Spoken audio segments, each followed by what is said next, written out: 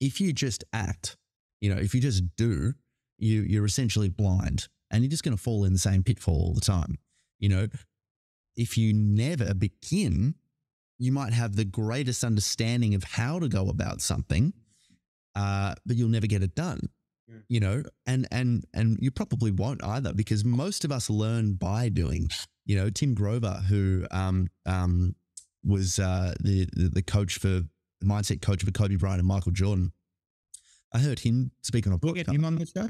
We should get him on the show. Yeah, we should get him on the show. He's brilliant.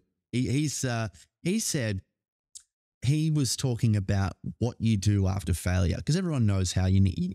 We've all heard this before. You need to go for failure and be okay with it and all that sort of thing.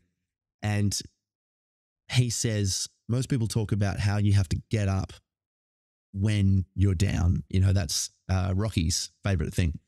And he says, I try to tell people to stay down. It's a brilliant quote.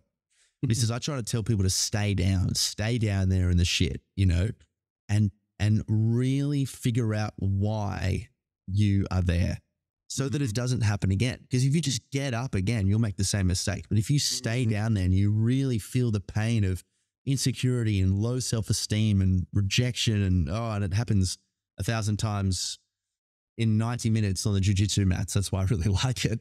Like, oh God, it forces you to really think about what happened.